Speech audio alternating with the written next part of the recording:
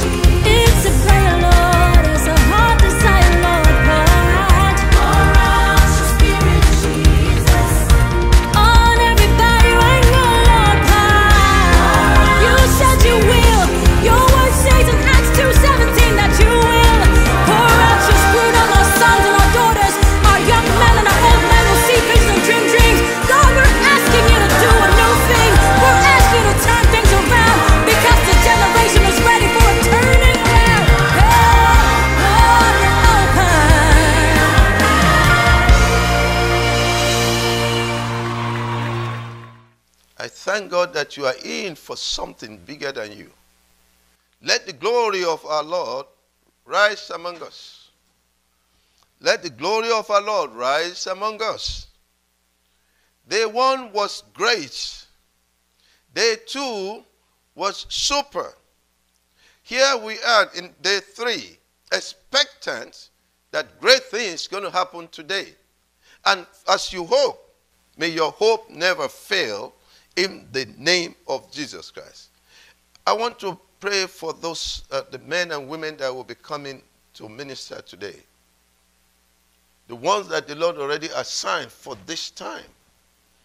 We pray that they will minister the word with power, with boldness. That you will hear the voice of God in the sound of men. That they will have unction to function without fear. I pray that they will minister and bring a now word, a word in season, that will take us even to the next dimension in God. In the name of Jesus Christ. And I pray, even according to 1 Corinthians 2:5, for we the listeners, just like they have said that my message and my preaching were not with the persuasive words of wisdom, but with a demonstration of the Spirit's power. So I pray that your faith, our faith, will not rest on men's wisdom, but on God's power. So you will hear God even as men of God speaks in the name of Jesus Christ. And the word that will come today will come in as a bullet. It will explode, an explosion. And that you will be able to grab that which you need to grab. And it will transform some things in your life today. In the name of Jesus. It will be beginning of miracle to another level in your lives. In the name of Jesus Christ. And First Thessalonians 1:5 says something. That people come and they receive the word with joy, even in the midst of severe suffering. I know there are some people here that are grieving. I know some people here that are struggling. I know some people here that are so anxious. And you're here for different reasons, but despite that, you are ready to grab the word with joy. Oh, I have news for you. It is in Romans 15 verse 13. It says, may the Lord of hope fill you with all joy and peace as you trust in him, so that you may overflow with joy by the power of the Holy Spirit. Joy will be your portion.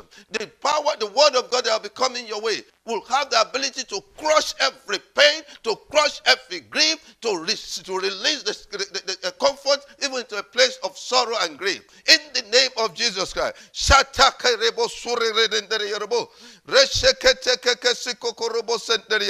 Roko sikere reko sokoteria robosa. Riki siketeria robose kekeria robosatiaba. And I come against every plan of the enemy to want to disturb the flow of the word of God.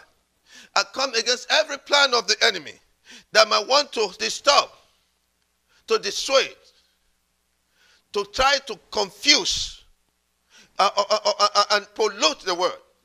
You see, it was in the book of Acts chapter 13 and from verse 8, there was a mention of the name Elymas. Elymas was a sorcerer, and he tried to prevent the men of God from taking the gospel to the proconsul who was invited to want to hear about the word of God. Elymas tried to prevent him. He tried to stop them.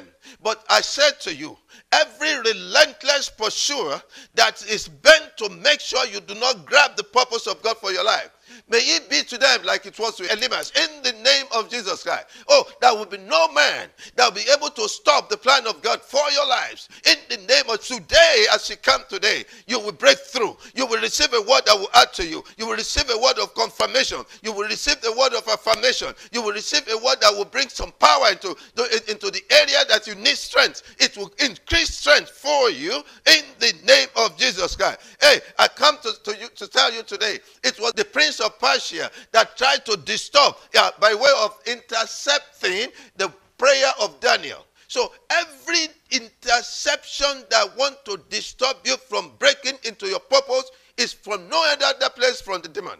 So every demonic interception, may they be met with divine intervention. Hey, every demonic interception in your life, may they be met with divine intervention. Do you know this is a month of divine intervention? May the Lord arise in power and crush everything that the enemy has said to derail you, to confuse you, to distract you. In the name of Jesus. So I decree, in the name of Jesus Christ. You know that some people set up and offer strange fire along with the sacrifice that went to the presence of the Lord. And immediately, a fire was released from the presence of the Lord and consumed the fire. Every plan of the enemy to frustrate your life, to set up strange fire, I decree in the name of Jesus, as long as the Lord lives, the King of glory, let there be a release of fire to consume the strange fire. Some people are burning and they are still laughing. The enemy is turning the heat on you. I decree in Jesus' name, every plan to cancel, to terminate you, hey, let the fire from the presence of the Lord fall down now. And that is an option for them. Is that you receive Christ and repent and turn away. But if they will continue to torment your life, I decree in Jesus' name, even as you are here today, let the grace of the Lord fall. Let the mercy of the Lord fall. Let the breakthrough come your way. And let the fire of the Lord fall down and consume every strange fire in your life. Not just that, consume those that started the fire as well. In the name of Jesus Christ, I decree in Jesus' name that testimonies will start in your life, that you have the dimension to which you have never seen before. Let the praise of the Lord, let the glory of the Lord, let the power of the Lord, let it rise in the name of Jesus Christ.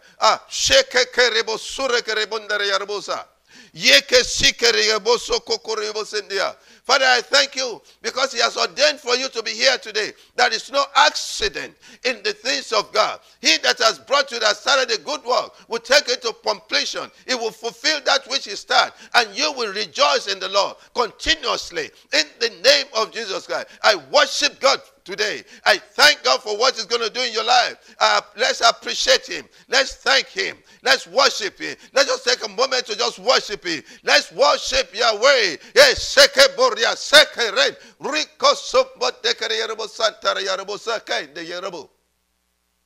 so Lord, we thank you. We worship you. In Jesus' mighty name. Amen and amen and amen. I want to take this time now to introduce to the stage the gift of God in this house. The body of men and women that have dedicated themselves into the ministry of songs, as they come and minister and take us even to the next phase. I present to you today the Grace Levites.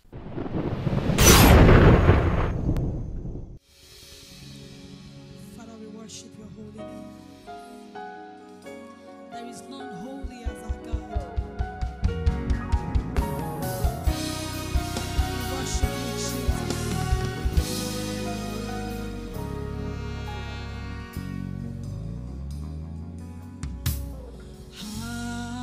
Hallelujah,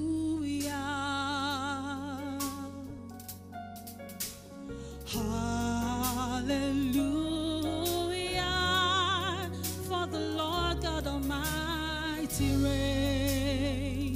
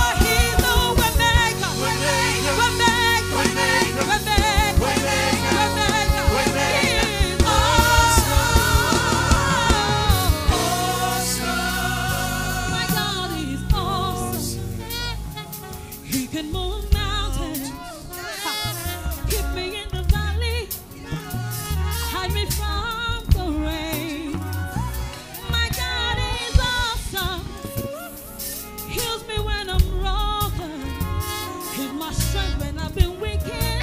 Forever He will reign. Alágbára ni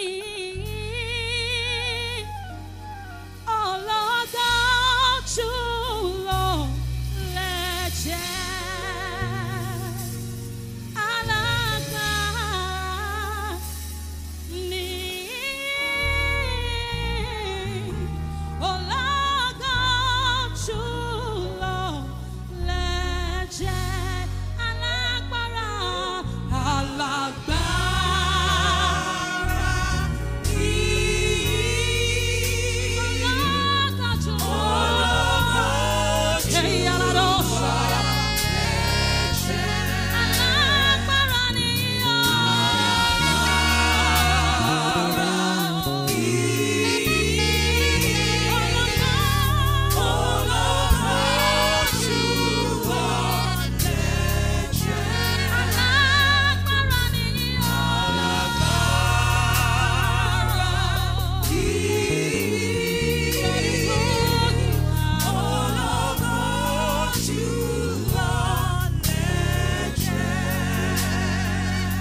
no one can do the things you do.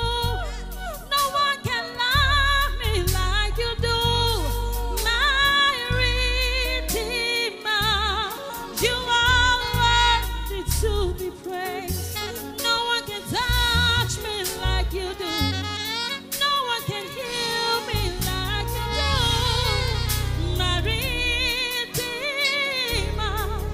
you are worthy to be praised. You are worthy to be praised. You are worthy to be praised. My Redeemer, you are worthy to be praised. You are worthy to be praised. You are worthy to be praised. My Redeemer, you are worthy to be praised. No one can love me like you do. No one can teach me like you do. My Redeemer, you are worthy to be praised. No one can love me like you do. No one can touch me like you do.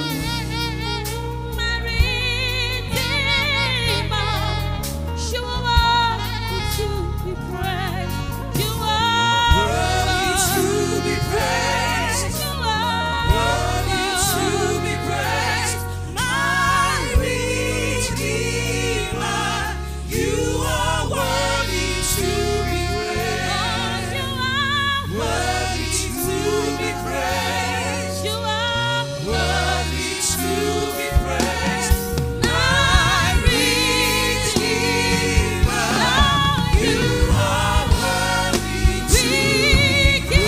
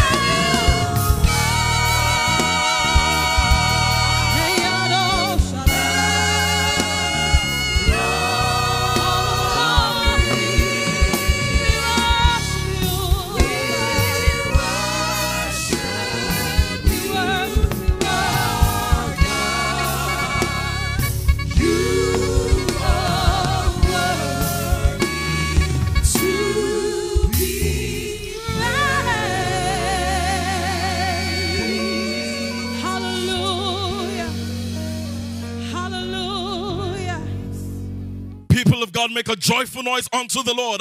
We thank God for such an amazing praise and worship. And I'm so glad because today is the third day of the Word Explosion 2021. I'm sure you know this is the 20th edition, and the Lord that has brought us this far is saying He wants to do more. What is God saying? He's saying, my people, it is time to possess your possession. And I do not care what the economic situation has said until today. I am here to tell you, it is time to possess your possession. The Bible speaking is in Hosea 6 verse 2. It says, after the second day, He will revive us. How many people are here for revival? How many people are tired of the status quo? How many people want a fresh lease of life?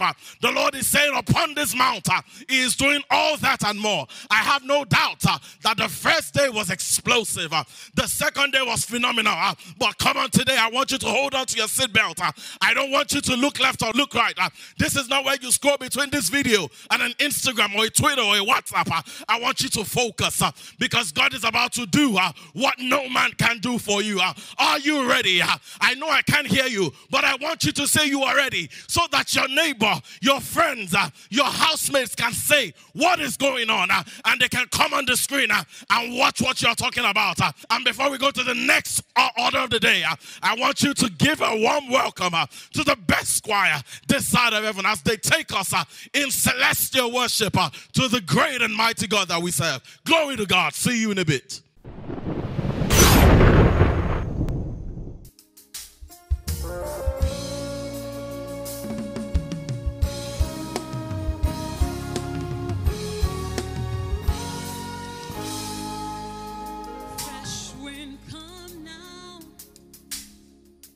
Blow through the covers of my heart, pull back the veil, so all I see is you. Awake my soul, breathe life into this dry bones. Tear down this wall,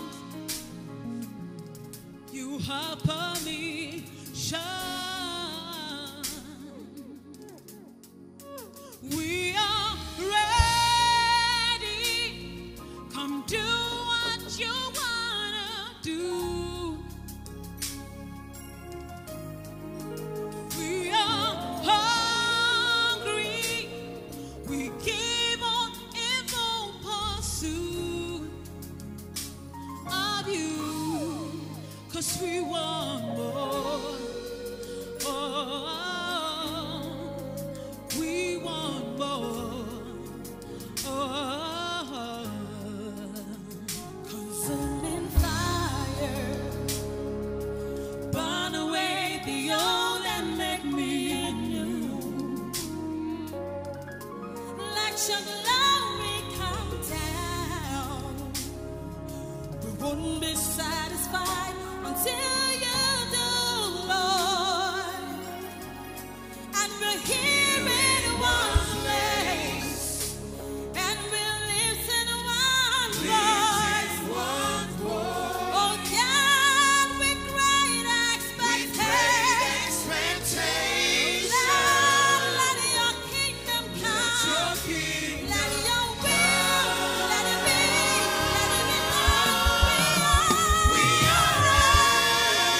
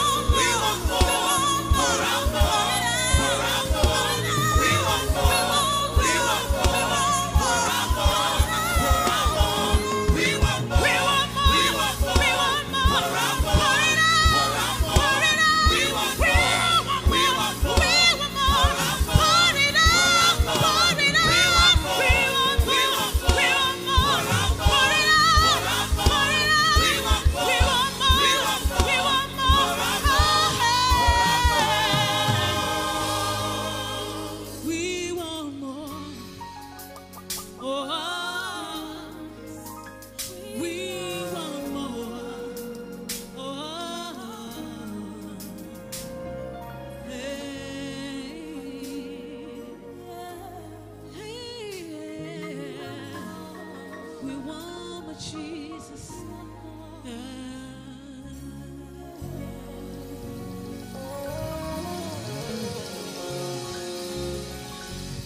As usual, the Grace Levites have outperformed themselves.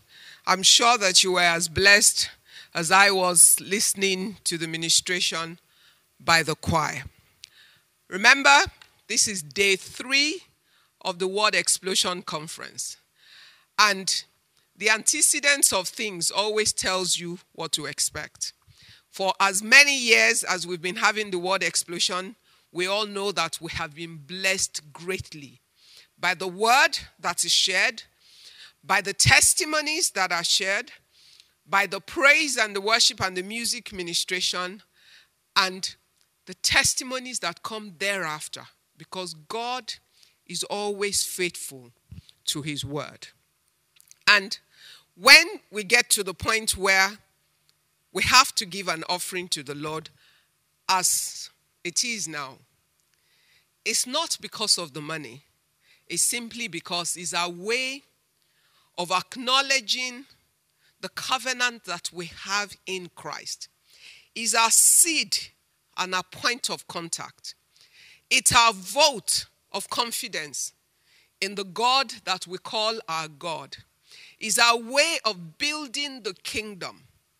Because when you are a part of a trusted house, like the Fountain of Life Church, where you are certain without a doubt that every seed that you sow is used for the purpose of the kingdom, and that there's integrity in the house, then you have no fear in obeying the word of God that says that we should bring all the offering to the house of the Lord, and we should see what he will do. You and I have lived through the last 15 months or so. We have seen the big, the small, and the mighty fallen. We have watched hundreds of thousands of people across the earth in developed and undeveloped countries with abundance of resources for medical and for those that had none.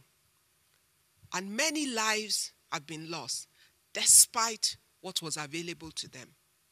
But for the grace and the mercy of the Lord that is ours, who has, for his own reason, chosen to bless us. Our money cannot save us. And therefore, sowing seeds in obedience to the word of God. Remember, the Bible says, if you love me, you will keep my commandment. Therefore, God equates obedience to love. And in obeying God, the Bible says we should bring all the offering to the house of the Lord. And once we have done our part, we know that the covenant-keeping God that will serve will do his part. And this house that we trust will use that which we have given for the purpose of the kingdom. And many lives are touched daily through all the touch points of the church, from missionaries on the fields, from our brothers and sisters that are displaced across the country, from reaching out medically and in many, many different platforms of our outreach programs, and supporting the members of the church themselves where there's a need. So, when you think about your offering, is your point of contact with God, is your seed of obedience to God, is your seed of love to our brethren across the world that this church reaches out to through the offering that we give. So do that which is necessary. Pray about what to give and give a meaningful offering that you can challenge God and know without a doubt that he will hear you when you call. Our Father and our Lord, we thank you. We present before you a seed of faith, our offering in worship We honor you with it. We honor you with our obedience to your word. And we bring all our offering into this house, to your presence, knowing fully well that you will do exceedingly and abundantly above all that we could ever dream or imagine, according to your power that dwells on the inside of us. And we know that as many as desire to give much more than what they're able to give today, or as many as desire to give and are unable to give anything today, we ask, oh Lord, that you will bless them. You will prosper the works of their hands, that you'll open doors of heavens over them, and you will cause them to be in a position to honor you as well with their seed in the future.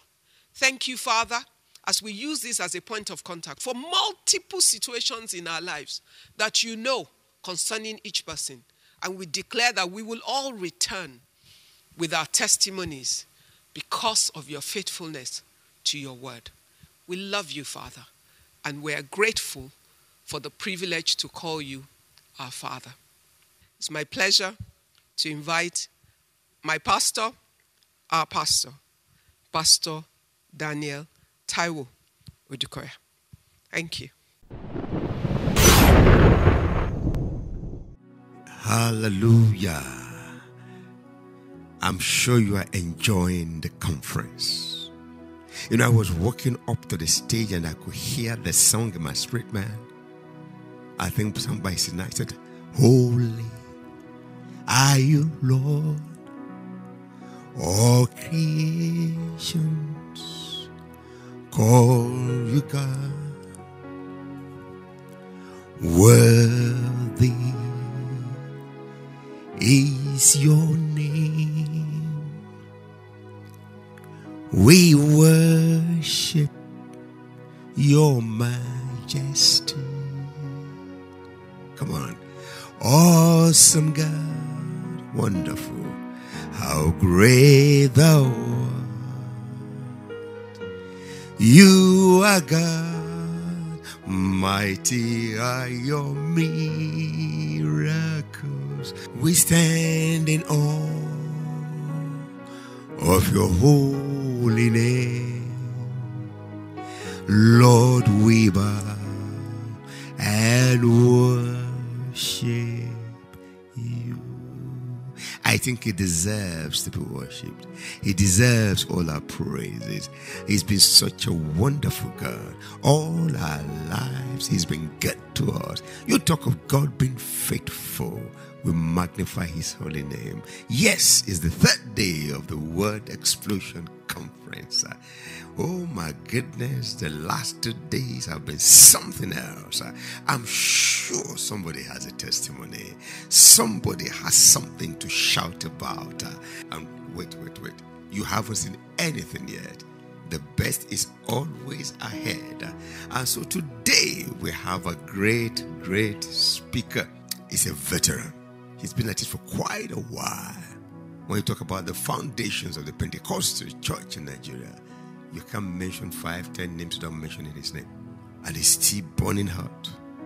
He's still doing a great work. Released many notable pastors of today. I mean, nurtured them and released them. Some even gave their lives right in his ministry. Ladies and gentlemen, I won't want to take too much of your time because we have his profile ready. I think he's a man that Nigeria is proud of and we are proud of. We're proud to have him on our platform today. Shall we have his profile? Introducing Reverend George Adigboye, popularly known as the Walking Bible.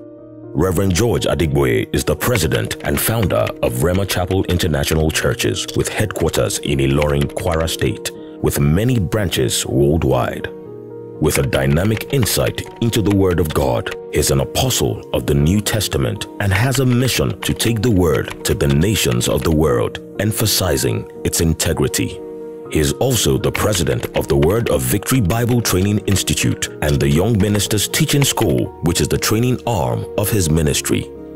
A sociologist by training and a former polytechnic lecturer, Reverend Adigboye teaches the word with a practical prophetic insight and is known for his prophetic and peculiar anointing, especially at crusade grounds. His ability to memorize and quote the scriptures copiously has endeared him to many.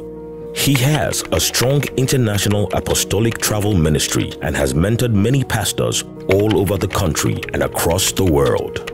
He is happily married to his wife and friend, Oloruntoyin Modupeola, and they are blessed with 3 children. Ladies and gentlemen, please welcome Reverend George Adigboye. Praise the Lord.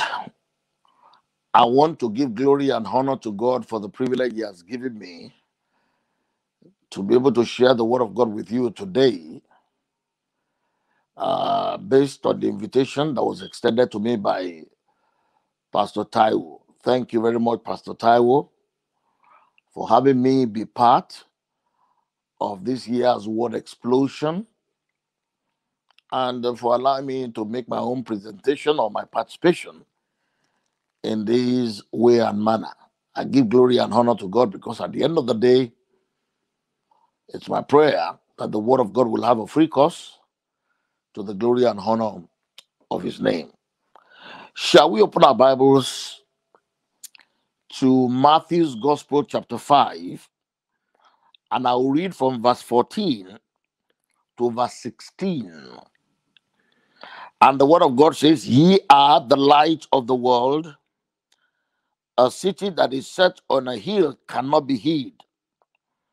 Neither do men light a candle and put it under a bushel, but on a candlestick, and it giveth light unto all in the house, all that are in the house.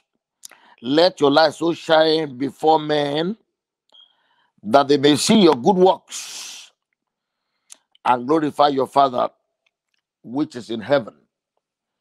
My message today is taken from the Sermon on the Mount. You find Sermon on the Mount in Matthew chapter 5, 6, and 7. A total of 111 verses. And my sermon is taken from there today, and the title of the message will be What You Are. Be what you are. Let us pray. And so, Heavenly Father, we come boldly to the throne of grace, that we may receive grace and find mercy in this time of need. Let your word and your spirit have a free course among us. Anoint me, O God, to speak as an oracle, not an orator. Let me minister according to the ability that you give, so that you in all things, O God, will be glorified. Thank you. So that at the end of the day, the things we learn and receive and hear and see, we shall be doers and not just hearers only. Thank you, Father. In Jesus' name we pray. Amen. Be what you are. There is a particular method in which Jesus spoke while he was amongst us. And you find this pervasive method also evident in the Pauline epistle. And this method is that he used what is called in scriptural interpretation as a symbolic principle. What the symbolic principle entails is to take something that you and I are familiar with in terms of their characteristics and in terms of their futures, and compare that thing that we are familiar with something that is abstract, concerning which God wants us to know one thing or another. Now, in the Word of God, we are compared to several things. We are compared to salt. Verse 13 of Matthew 5 says, "You are the salt of the earth." We are compared to sheep. Psalm 74 verse 1, Psalm 79 verse 13 calls us sheep of his pasture. Psalm 23 refers to God as our shepherd, the one who takes care of the sheep. We are also compared to soldiers. In 2 Timothy chapter 2, from verse 1 down to 4. He said, my son, be strong in the grace that is of Christ, and the things which you have heard of me, before many witnesses, commit also to faithful men who will be able to teach others. Then in verse 3, he says, endure hardness as a good soldier of Jesus Christ. He that warreth, entangleth not himself with the affairs of this world, that he may please him who has called him, as it were, to be a soldier. We are encouraged to fight. Psalm 144 verse 1 says, blessed be the Lord God, who teacheth our hands to war and our fingers to fight. 1 Timothy 6:12 talks about fighting the good fight of faith. We are compared to soldiers. We are also compared to trees or branches on trees. In John 15, verse 1, Jesus said, I am the true vine, my Father is the husbandman. Then it goes ahead in verse 2, verse 4, verse 5, verse 6 to talk about you and I as branches. Psalm 104 verse 16 says, the tree of the Lord is full of sap. In Psalm 1, verse 3, say, we shall be like a tree planted by the rivers of living water that bringeth out its fruit in the season, and its leaves also shall not wither, and whatsoever we do shall prosper. In Psalm 92, verse 12 to 14, we are compared to trees. The righteous shall grow as the tree, as a palm tree, and will flourish like the cedars in Lebanon. Then in verse 13, he said, those who are planted in the house of the Lord shall flourish in the courts of our God. In John 15:16, alluding to the fact that God also sees us as trees, he said, you have not chosen, but I have chosen you and have ordained that you go forth and bring forth fruit. Fruit connotes what comes out of a tree. And the scripture says, by their fruit, we shall know them. We are also compared to ambassadors. 2 Corinthians chapter 5, verse 20 said, now we are ambassadors for Christ. Paul referred to himself in Ephesians 6:20 as an ambassador in bonds. We are also referred to as children. So again and again and again and again, you will see these symbolic principles in the way Jesus spoke. And the intention is, from what we are familiar with and what we know about the features or characteristics of the things that we are compared to, you and I therefore can now deduce certain things about the abstract, which got to do with the kingdom of God, that God wants us to learn or come to know more clearly about. So it's important for you to understand what is called the symbolic principle. And you find that again in operation here in Matthew chapter 5, verse 14, wherein it says, you are the light of the world. So here is comparing us to light. Now, going forward, let me explain to you something about the symbolic principle. Whenever God compares us to something, whether it's a child, ambassador, whatever He chooses to compare us to, there are 6 things that you and I must have at the back of our minds. Number 1, whenever God compares us to things, number 1, He wants us to have an idea about the way He sees us. 1 Samuel 16:7 says, for the Lord does not see the way man seeth. God is saying, I see you as this. When He compares us to that thing, compares us to ego. Psalm 103 verse 5, He satisfies my mouth with good things and renew my youth as the eagle. When He compares us to something, He is saying, this is the way I see you. Number 2, when He compares us to something, He is also saying, this is the way I want you to see yourself.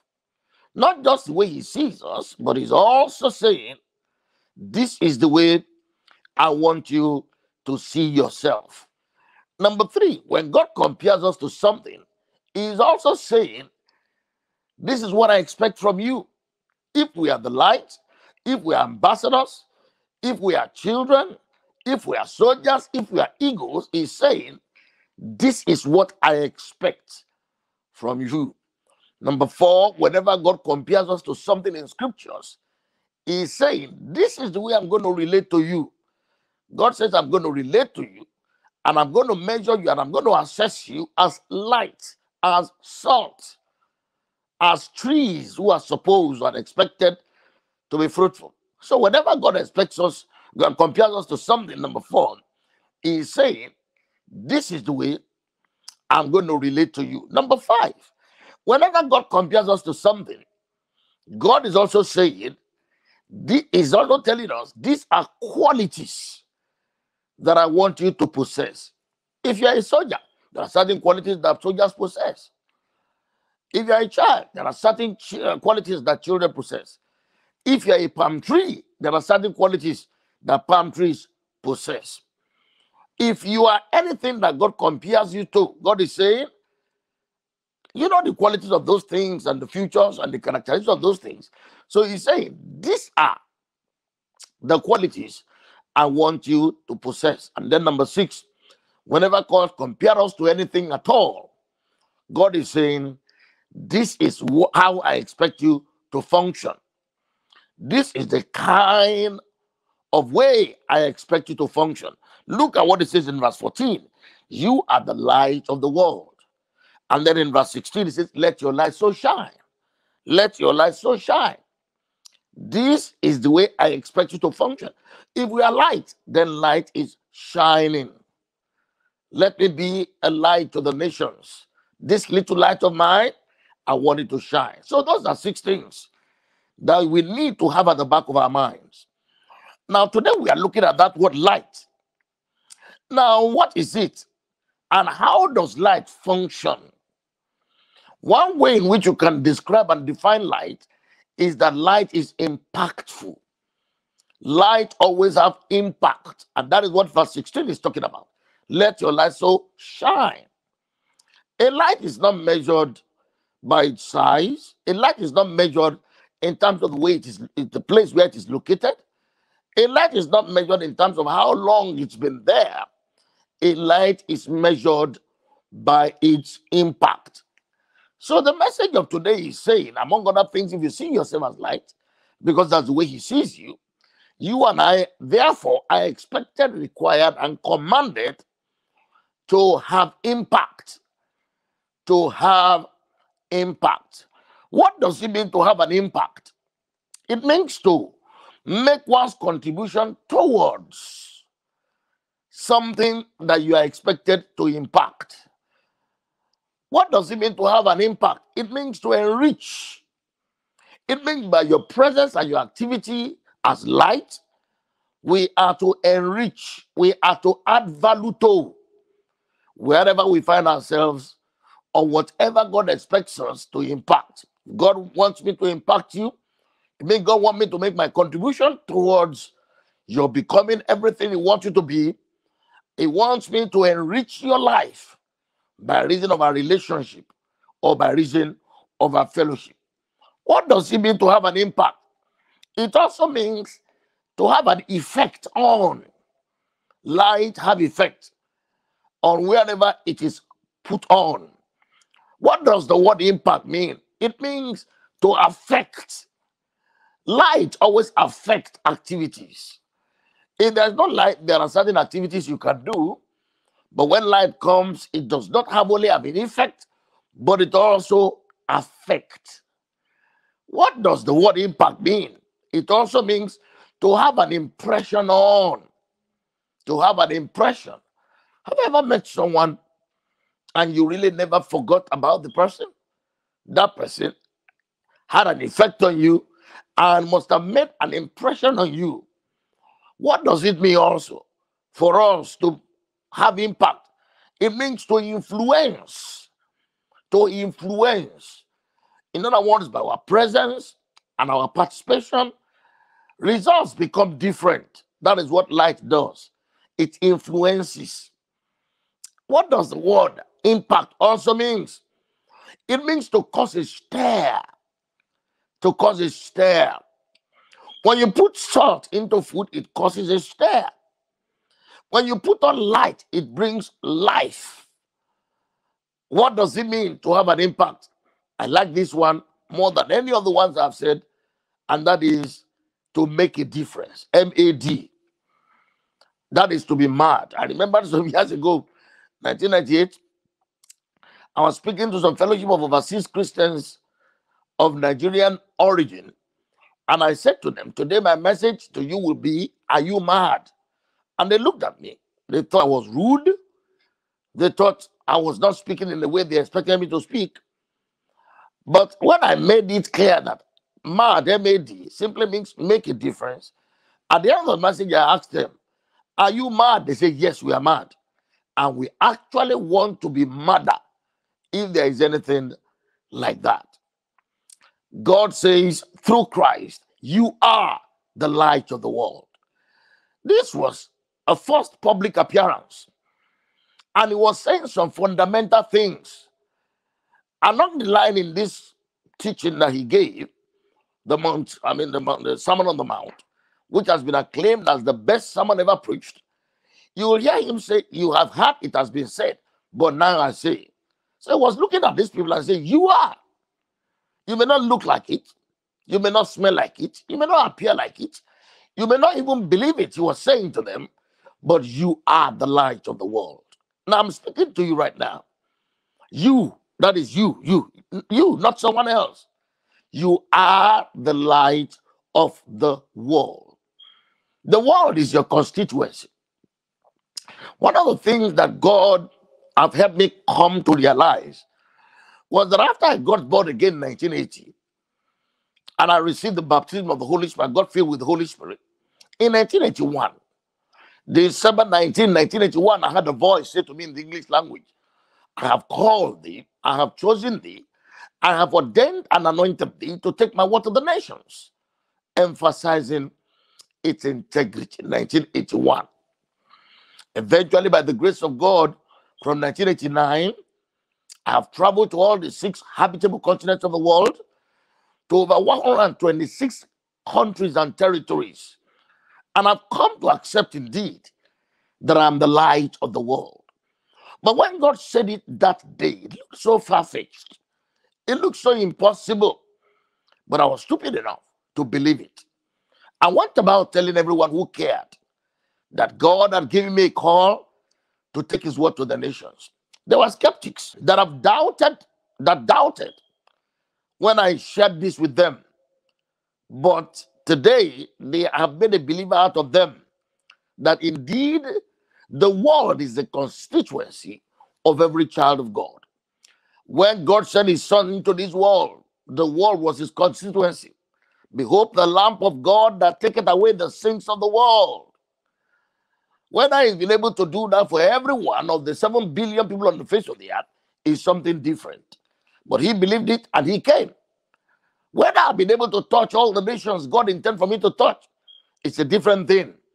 But 126 countries and still counting is the expression of what I've been able to do as light. So I'm challenging you today. Be what you are. God expects you to function in terms of having impact. God expects you. You have expectations from God. But I'm saying this to you today, that one of God's expectation and delight and desire is that you use your life for making impact. You are the light of the world. One translation that I like says, you are the light of you are the light of the world. Then one other one says, you are the light for the whole world. Another one says, you are light of Christ to the world. That is Amplified Translation. Another one says, you are like light to the whole world. The Good News Translation. I love this other translation that says, you should be light for other people. Another one says, you are the light that gives light to the world. You are the light that gives light to the world. I like the Message translation. It says, you are here to be light, bringing out the God color in the world. You are here to be light. When light comes, it brings out the color. I will be referring to that as I speak. But one last translation says, you be the light of the world, the Wycliffe translation. You be the light. And that is why I'm saying today, be what you are. God expects us, require, command that you and I, as it were, be the light. So this is something we need to look at. So in the next few minutes, I want to look at 7 reasons why you should be the light, or 7 reasons why you need to go out there and make impact. And then I'm going to deal with 7 areas where God expects you to make impact. Then I'm going to conclude very briefly with the tools God expects you to use in making impact. But be what you are. You are the light. And the way God expects you to function is for you to shine. Not just shine in your own corner, not just shine in your own way, but as the light that you are, that have received light from God, He expects you to shine. Why should I make impact? Why should I make impact? Number 1, you and I should make impact because that is the main reason for which you have been impacted and for which you are being impacted. In other words, God is saying, the investments into your life, which is the impact that have been made on your life, as you have been members of Fountain of Life Church, as you have been members of the body of Christ, the investment, the impact that have been made on you over the years, the intended reason is that you may use it, as it were, to also make impact. When the apostles were here, when Jesus was here, He had apostles. And for 3.5 years, He impacted them. And the reason why they have to make impact is because that was the reason why He impacted them, and that was the reason why He was impacting them. He gave them opportunities to develop their skills, not just to know that they were expected and required to make impact, but He gave them opportunity to go out and even make impact while He was here. So why should I make impact? Because that's the main reason for which you have been impacted and you have been impacted. Apostle Paul said like this in 1 Corinthians 11:23. He said, I have received of the Lord that which I delivered unto you.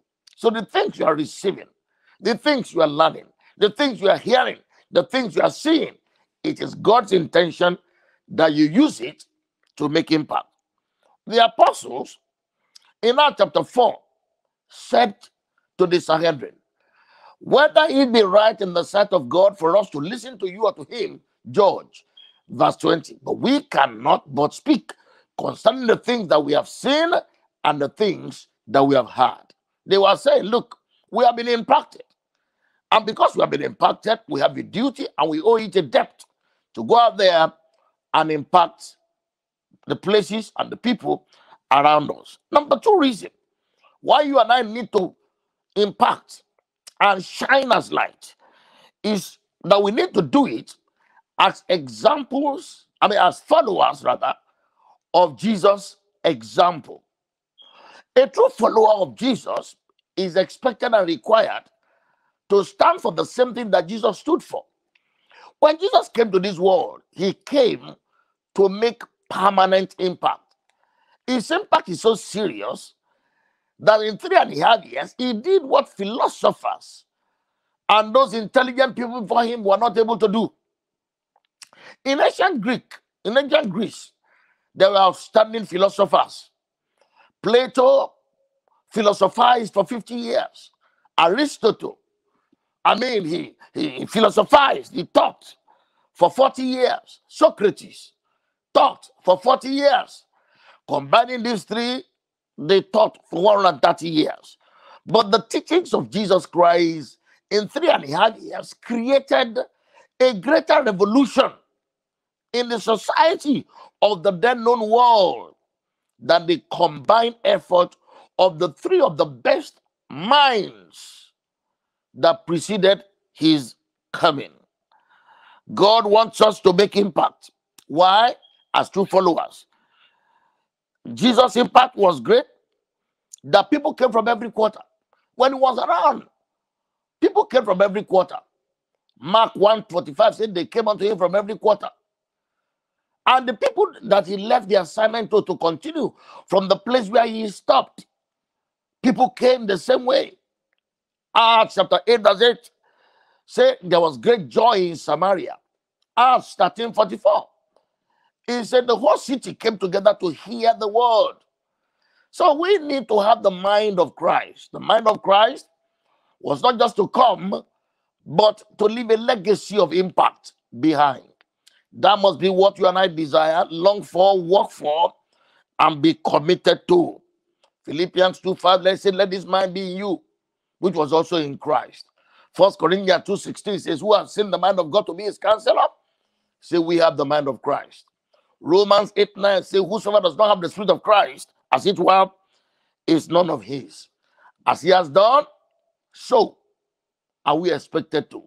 So the second reason why you and I need to make impact is that we need to make impact, not just because we have been impacted and owe it a duty to impact others at the place where we find ourselves, but we also need to impact as true followers of Jesus Christ. If you have the Spirit of Christ, you will stand for what he stood for. In John 17:18, he said that my Father have sent me, even so send I you into the world. The third reason why you and I should make impact is that is one way in which we are going to be remembered. The impact we make becomes the legacy of our presence in this world. People who have been in this world that have made impact, whether it's politics or business or in career or in religion, have been thoroughly remembered. You and I don't find it difficult to remember those who have impacted our lives. You know, the month of February in the United States is Black History Month.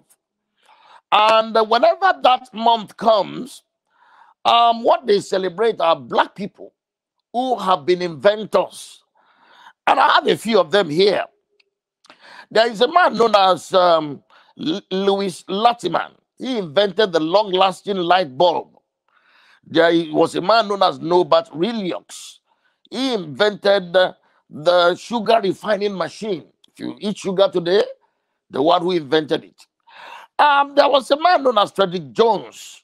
He invented the refrigerator system, and it was improved upon by another Black man, McKinney, while John Standard invented the refrigerator itself.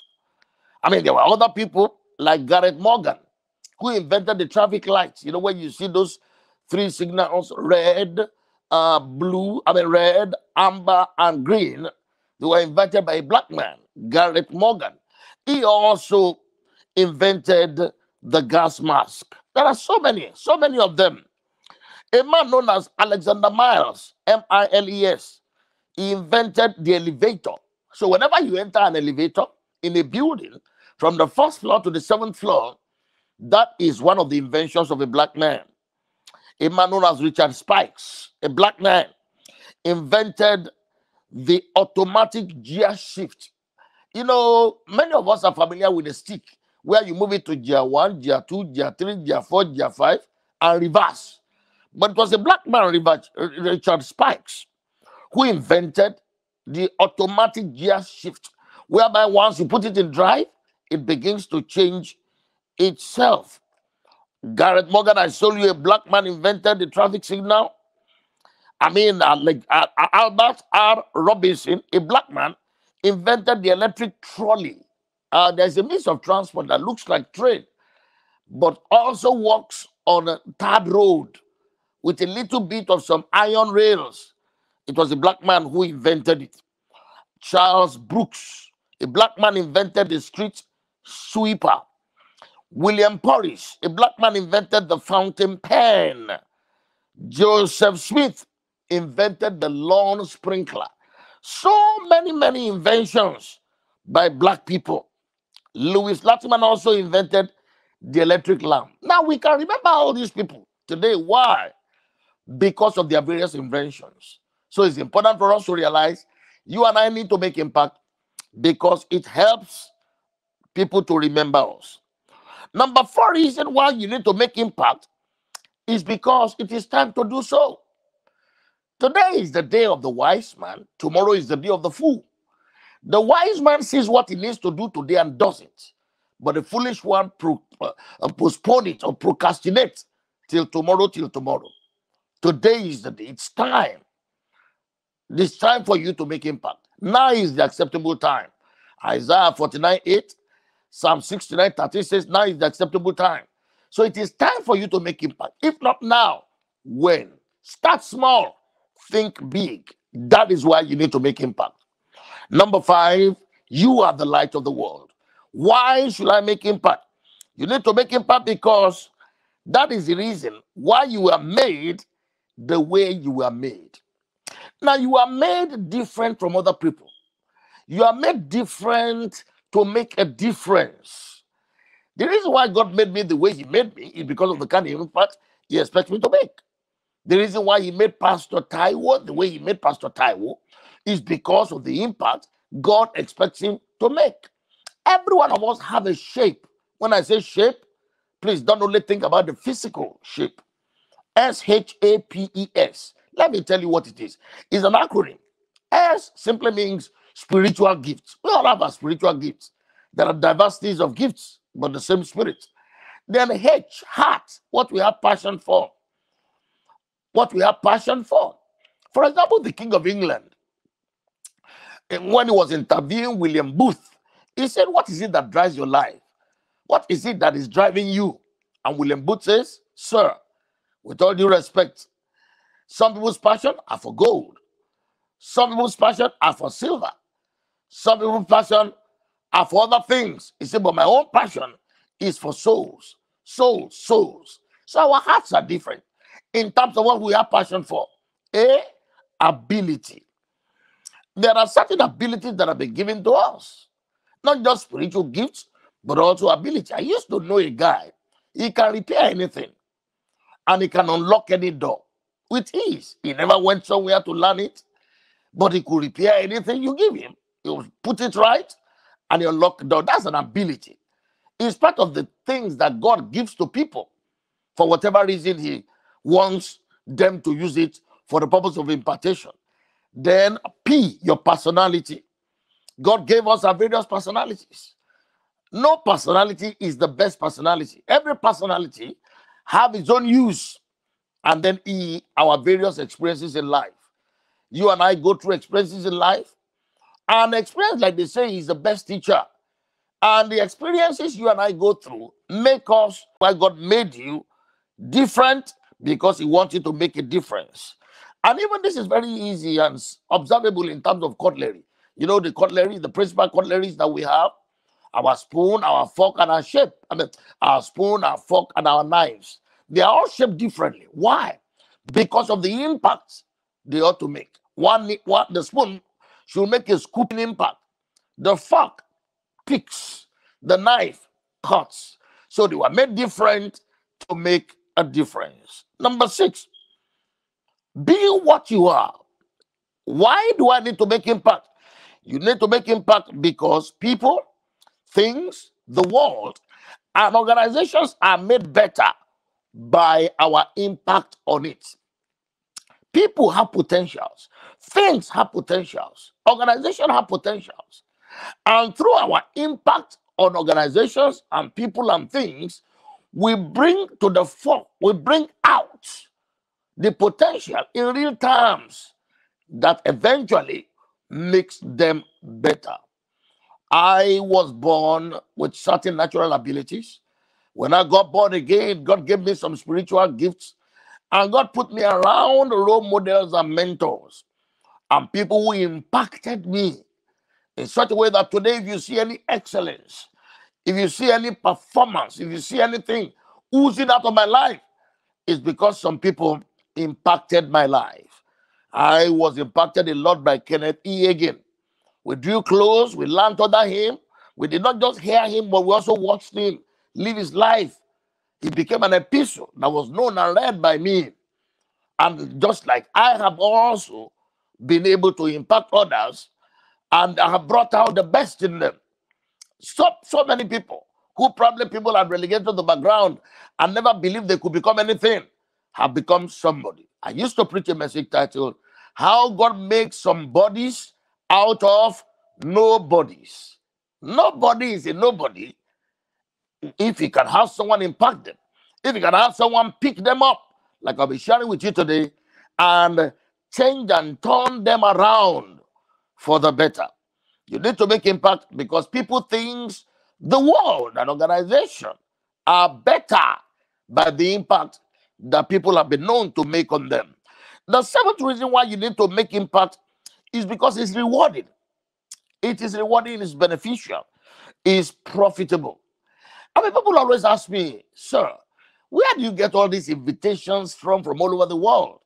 And I always say it is a return on investment. They are from sons and daughters that God used me to raise over the years. Sons and daughters that have impacted, who have therefore become better, now answering to the call of God, and who now always remember to invite me back for more impartation and to register their most profound and sincere appreciation for the impact I've had in their lives. So you need to make impact because it is rewarding, it's beneficial, it's profitable. Even when you are no longer around, there are people who remember you for the impact you made on them. Hebrews 6 says God is not unrighteous to forget our labors of love. When you impact people, there is a reward. The Bible said in Psalm 58 verse 11, it says God rewarded the righteous. To him that sweat righteousness, Proverbs 11:18, shall be a sure reward.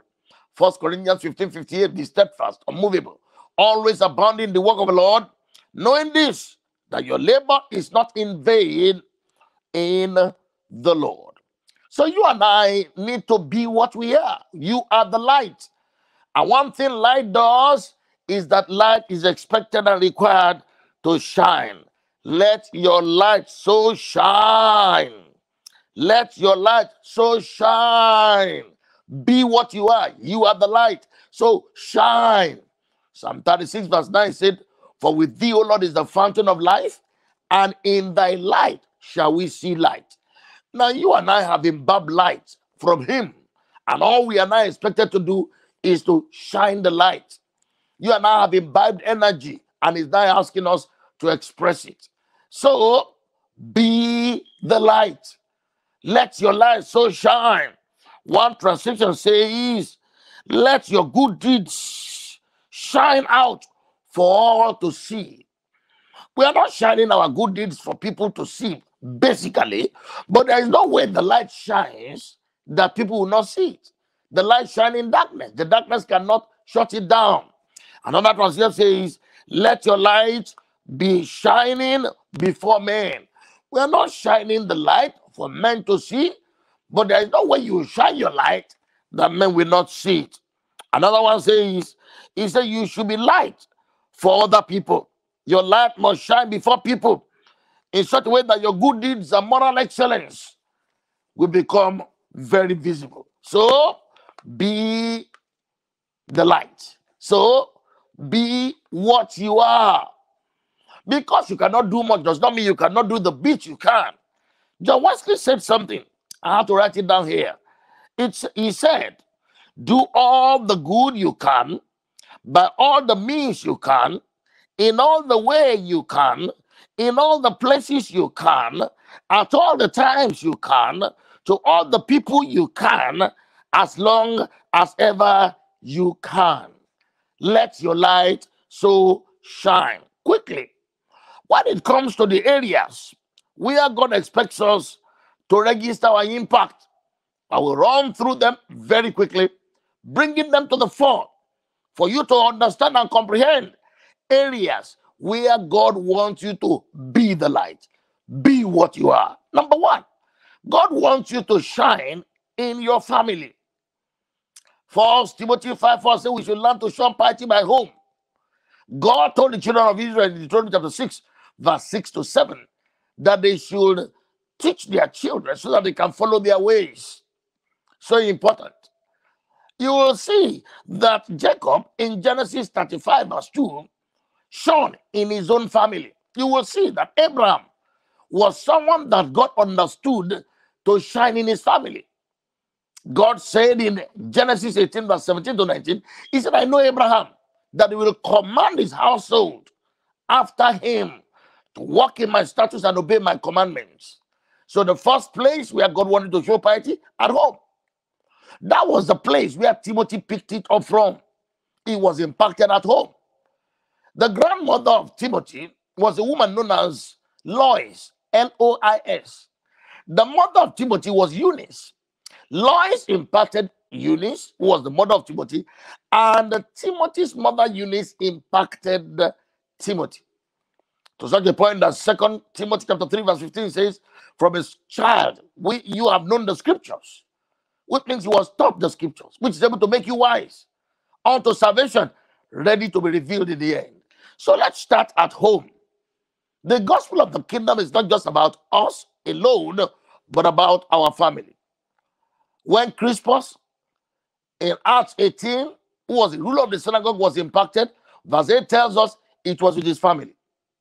When Lydia, a seller of purple, was impacted in Acts 16, verse 31 and 34, you will see that it was not only her that was impacted, but also with her family. So it should be our family that we start off from. Begin small. Job chapter 8, verse 7. Though your beginning was small, your latter end should greatly increase. We should impact our family. Do you know a nephew, a cousin, a niece who needs Jesus? Do you know a cousin or a nephew who you need to pour something into concerning the things you have learned, you have received, and you have heard and seen? That is how to start. Let us learn to show piety at home. Number 2, God wants us to impart the way things are done. Things are usually done in a particular way. We call it the good old way.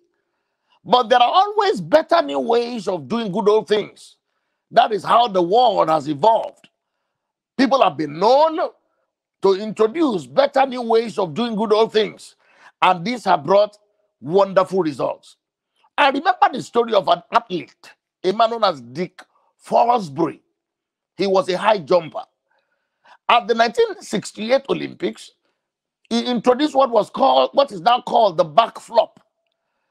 Before then, the method people use in jumping the height is either Western roll or scissors. Scissors is when you come from the side and then you go over the bar like a scissors. Or you come with your chest and then you go over the bar with your chest. When this man introduced it, people said, what is this?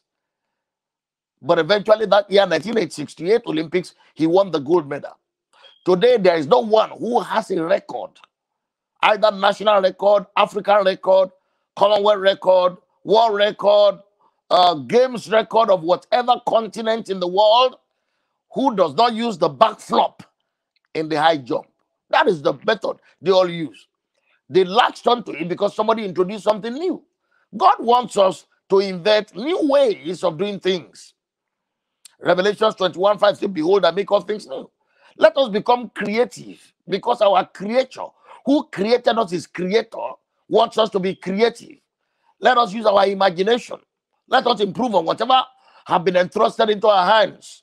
God wants you to impact the way things are done. The way things are currently done is not the best way it can be done if we are going to think and look at things a little bit differently. That is what Facebook have taught us when it comes to social media. Because we have learned through Facebook that there are other ways in which you and I can connect apart from the way things were in the days of Microsoft only or Windows. Number 3, God wants us to impact unbelievers. You need to be able to point to someone that you have led to Christ. I read a statistics recently that was very disturbing.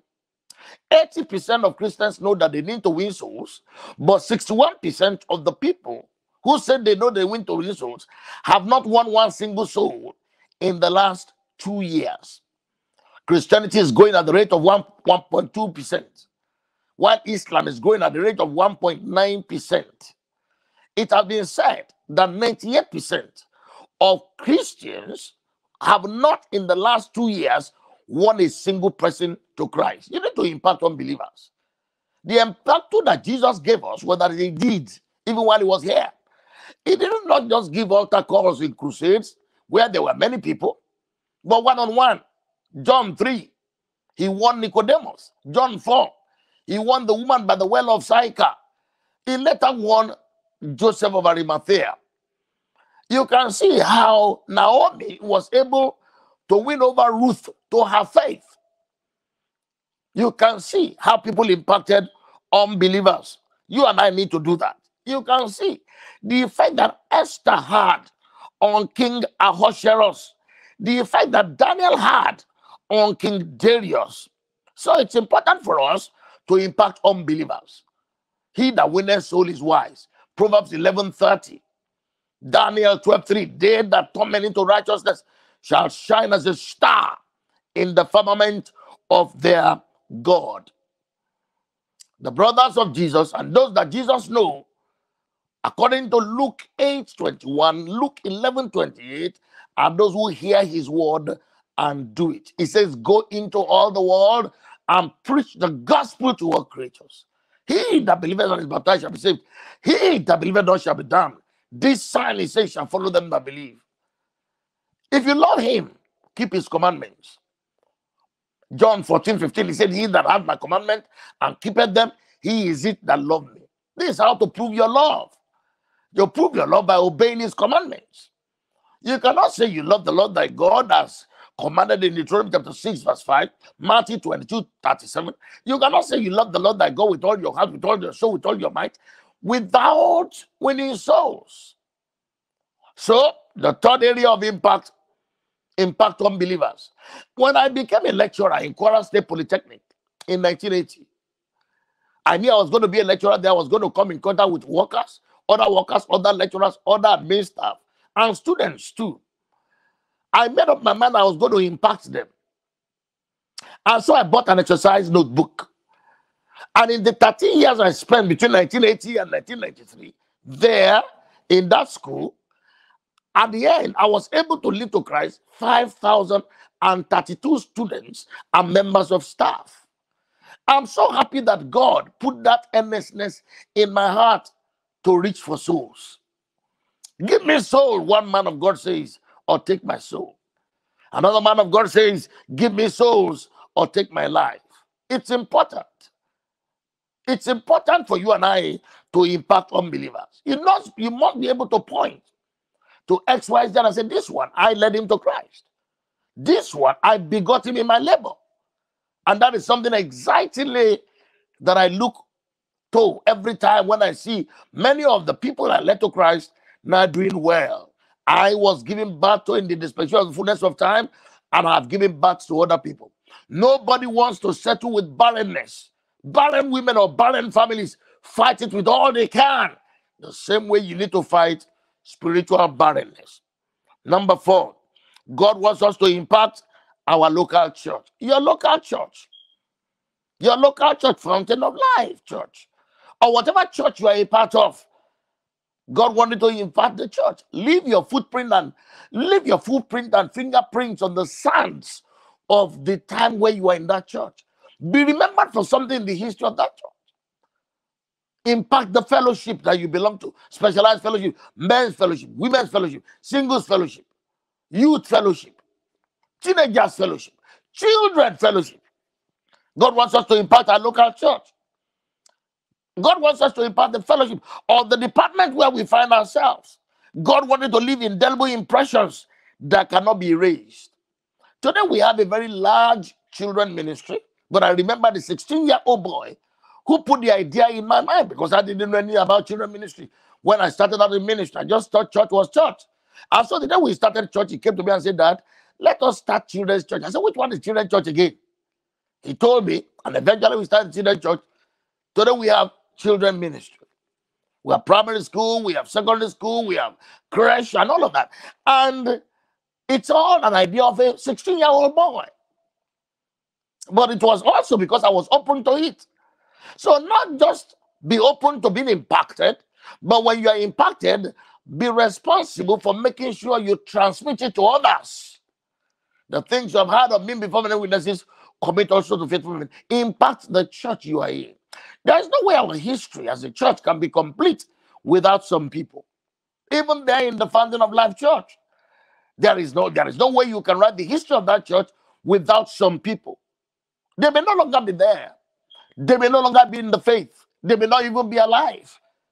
But I can tell you that what they did while they were there is still indelible on the sands of time. Number 5, God wants us to impact believers, not just unbelievers.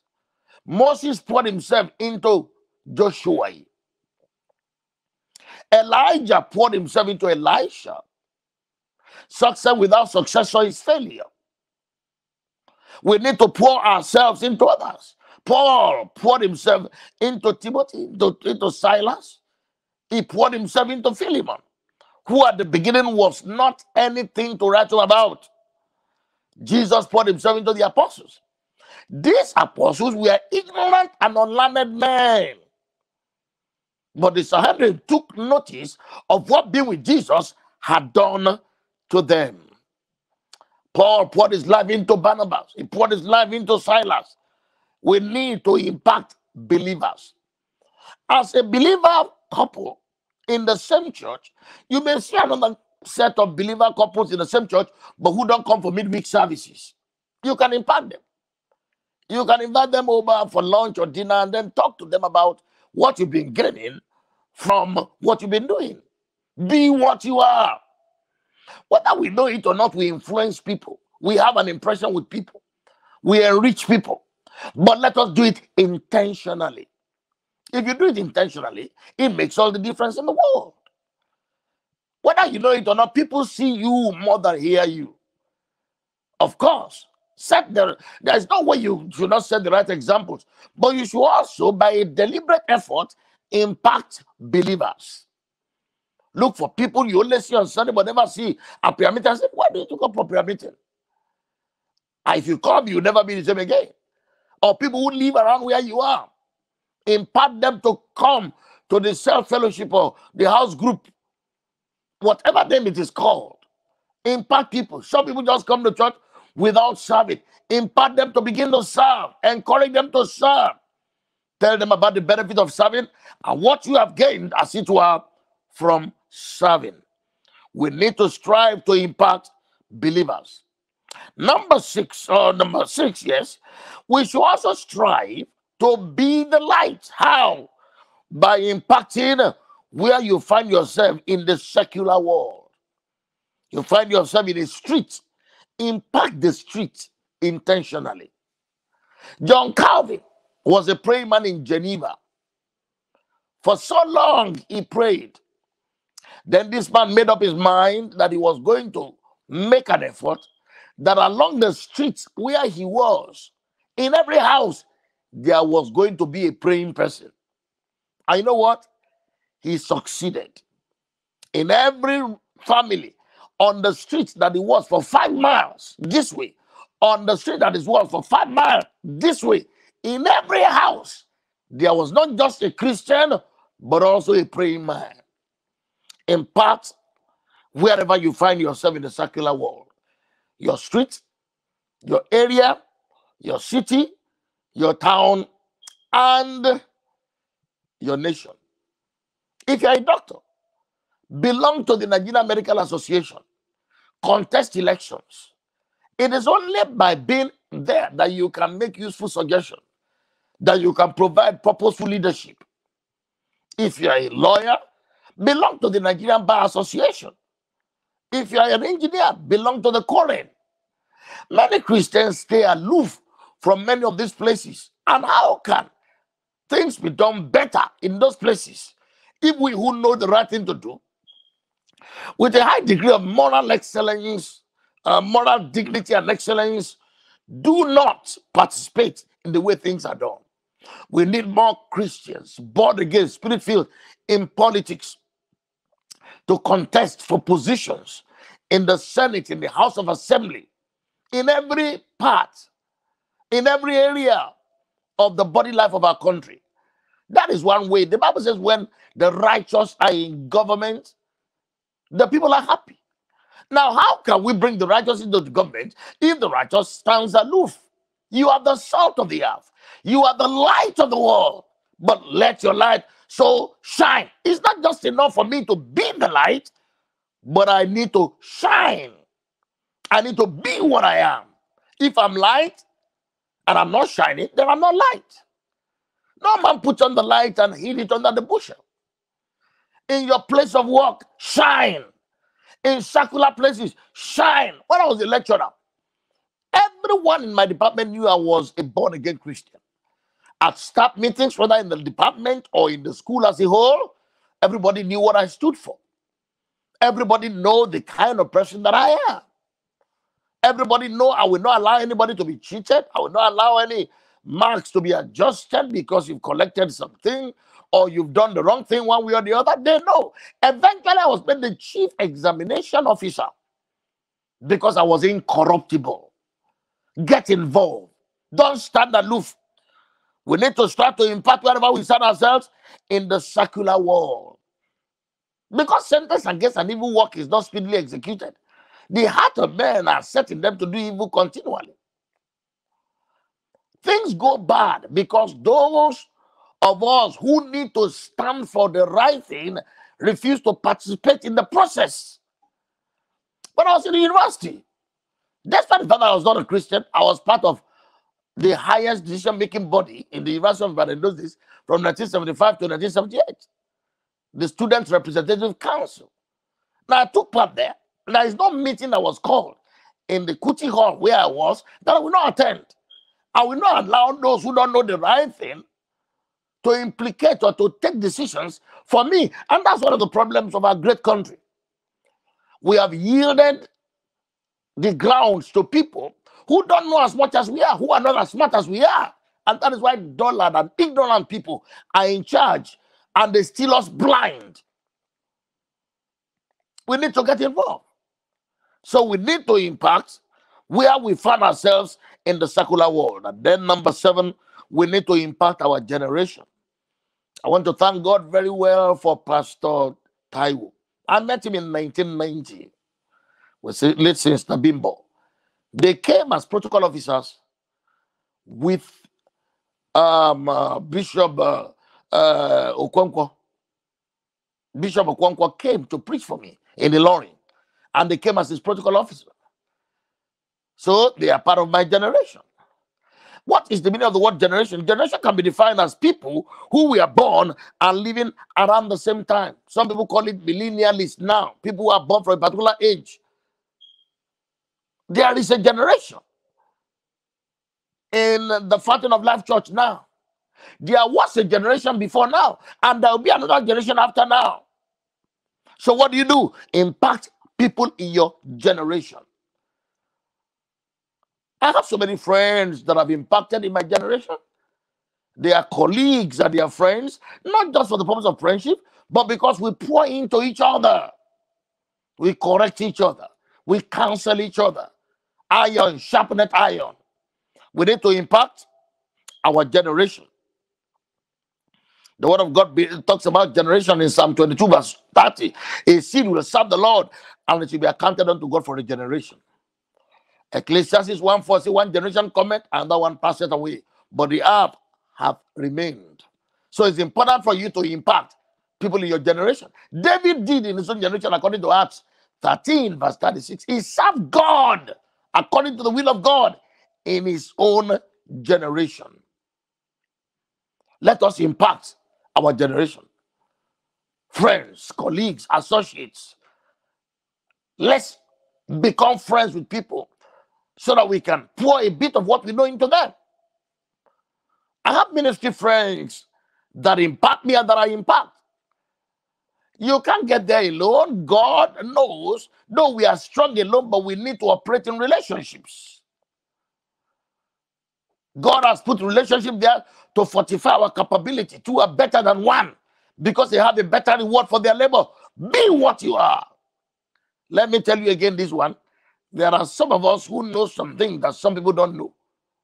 Those who don't know something that you know are not fools. They only have areas where they know.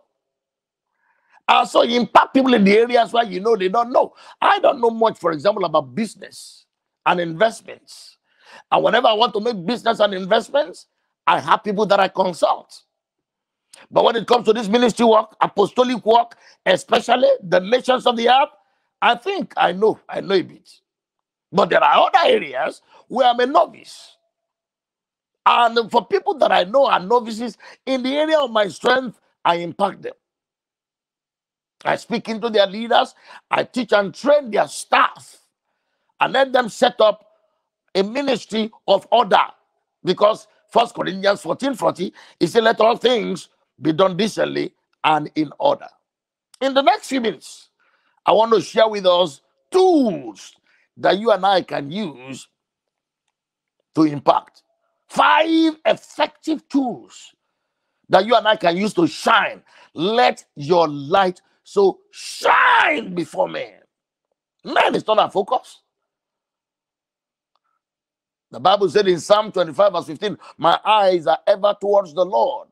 I'm looking unto Jesus. Hebrews 12:2, the author and finisher of my faith. My focus is on him, but there is no way you can focus on him and you will not become the focus. Hallelujah. Tools that you can use in making impact. Number 1, prayer. The Bible says in 1 Thessalonians 5:17, it says pray without ceasing. 1 Timothy 2:8, I wish that men pray everywhere, lifting up holy hands without wrath and disputing. Ephesians 6:18, praying always with all manner of prayer and supplication in the Spirit, and watching thereunto with all perseverance and supplication for all saints. The word of God reminds us in Revelations 5:8 and Revelations 8 verse 3 and 4 that the prayer of the saints are like incense in the nostrils of God. Let my prayer come before you, Lord, like incense, and the lifting up of my hand as the evening sacrifice. So, prayer. We can change things with prayer. We can change our church with prayer. We can change that unbeliever person with prayer. We can change our family with prayer. I am from a family of 13 children. The first person that got saved in our family was a girl of 9 years. And this girl prayed and prayed and prayed and prayed until each and every one of us gave our lives to Christ. Oh, James 5:16 says, the effectual fervent prayer of a righteous man availeth much. Prayer has been known to dethrone government. I followed what happened in the Philippines so many years ago when a man known as President Marcos, Marcos of the Philippines, he was deposed. Shortly before he was deposed, the Roman Catholic bishop came out and called for the active resistance of evil by peaceful means, including prayer. The effectual fervent man of a righteous man. Elijah was a man, not a group of men. I remember in the days of Abacha, prayer was one of the things that the church of God used like never before. With the kind of country we have now, we need prayer more than ever. If my people who are called by my name shall humble themselves and pray and turn from their wicked ways and seek my face. When thou sayest, seek my face, my soul answered within me, thy face, O Lord, will I seek. Psalm 24 verse 6, Psalm 27 verse 8. We need to be the generation that seeks the face of God. The effectual fervent prayer of a righteous man availeth much. One translation says the effectual fervent prayer of a righteous man is powerful and effective. Another one says great power. And great power that produces wonderful results are within the reach of a righteous man. Another one says the effectual fervent prayer of a righteous man has great power in its working. Another one says the effectual fervent prayer of a righteous man has great power to prevail. Elijah was a man, not an angel, a man, not a principality, a man, not a vice god, a man, not any special, a man. The word used there simply is the word that refers to ordinary man. Was a man subject to light passions, human frailties. The spirit is willing, but the body is weak. Elijah was a man. But when he prayed, he achieved much more than a man can achieve. He was able to activate the hand that rules the world. Prayer is capital that you and I give to God, with which he does business around us. I have lived in Ilorin now since 1973. And I can tell you that the area of Ilorin where we are It's still Islamic as it used to be. But through prayer, Kwara State is now known as the state of harmony. How could it have been without some prayer efforts? That's how to impact the place. Tanke, where we are located, where our headquarters of ministry have been located from inception, because God directed us there. It's one of the most peaceful places now. The Magaji, the Alangwa, who is the head of all the people ruling in that area, is a personal friend of ours. Is close to us. But you see, we let him know that we pray. We do prayer work all over the places to establish the kingdom of God. I wish that the churches in Lagos can impact Lagos much more than what we are seeing. Why can there be light and salt and yet things are the way they are? Can't things be better? In prayer, we can do so much more than we are doing. Another one says, when it is brought about, the effectual fervent prayer of a righteous man can accomplish much. Another one says, the effectual fervent prayer of a righteous man is powerful and it can help a lot. Listen to this, and I love this translation. It said, prayer by those who have God's approval are effective.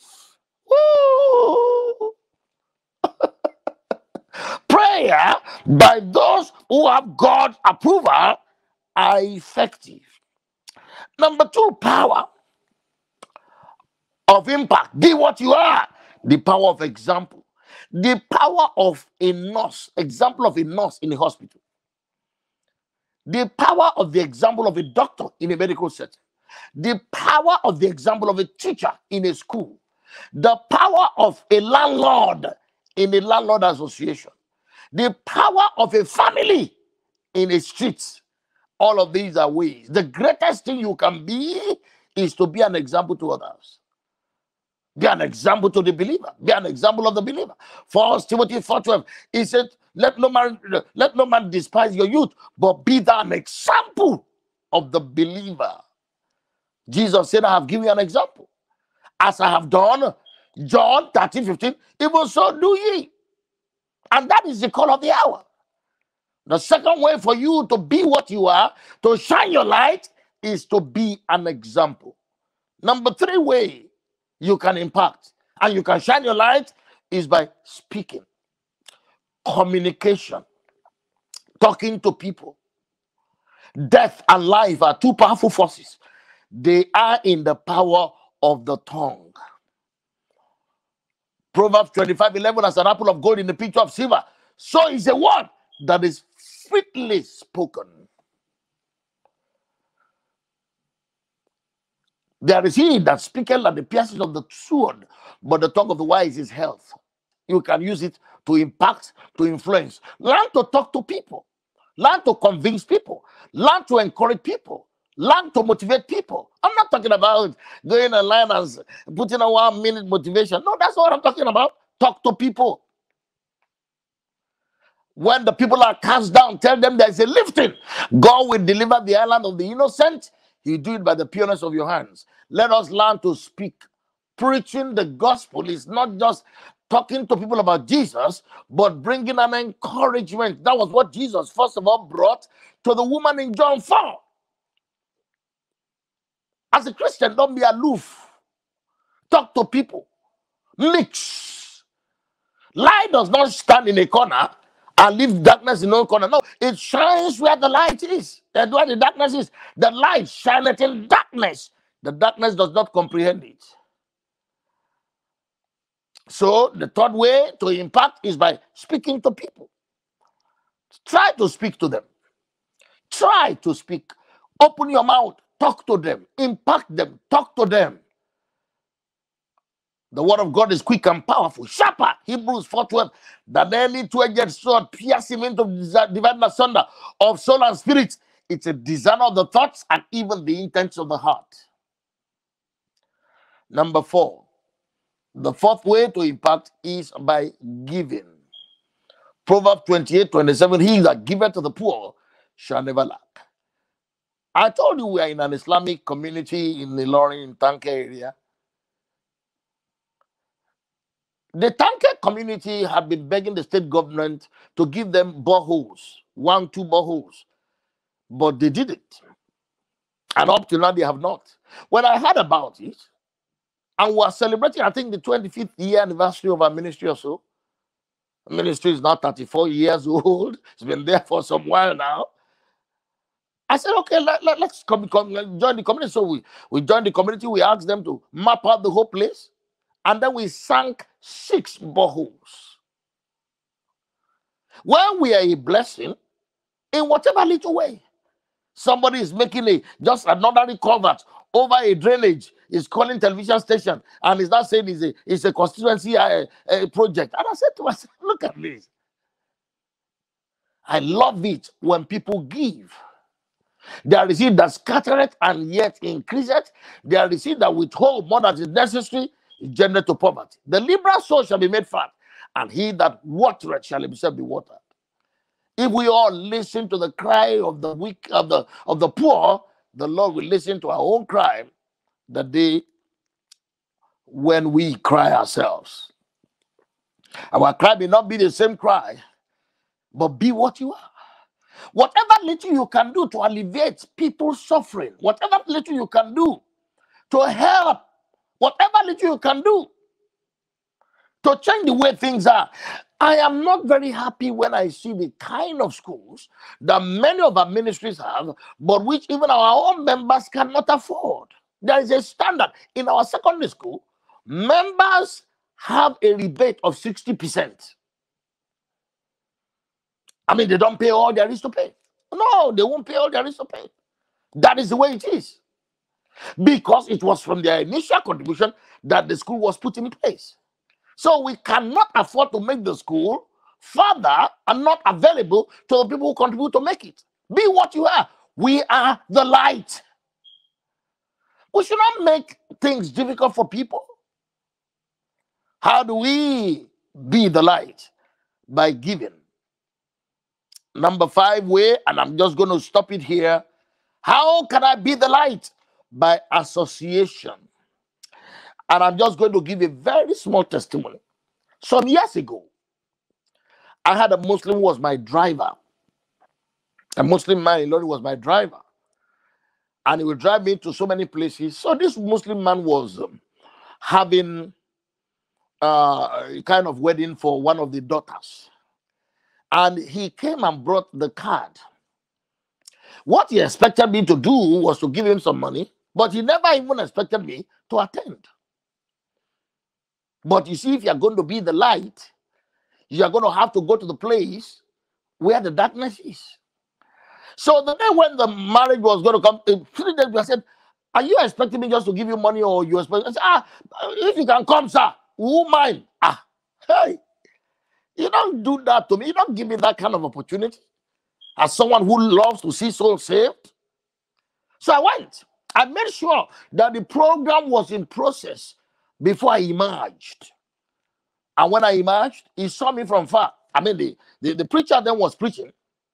The preacher, we would call Afar, was sharing the word in their own way, encouraging people for marital life and all of that.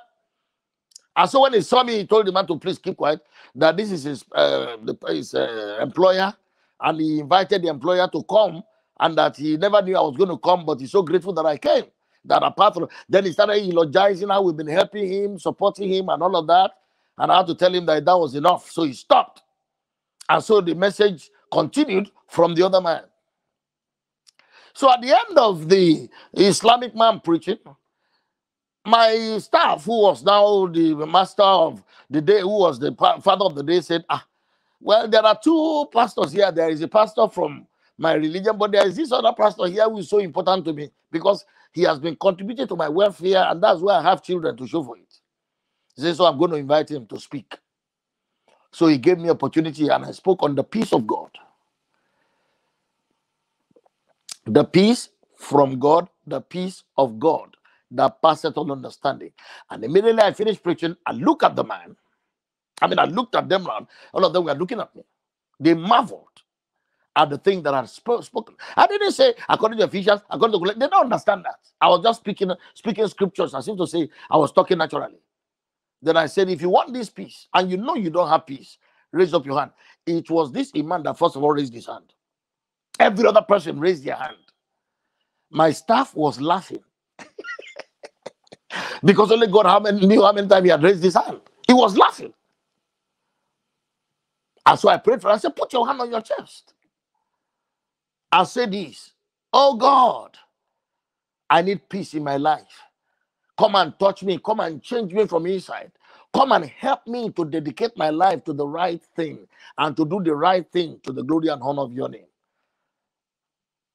And then the Imam said, even after I finished, he said, even the little prayer I prayed, that his blood pressure have gone down. Association. By associating with people, you can impact them.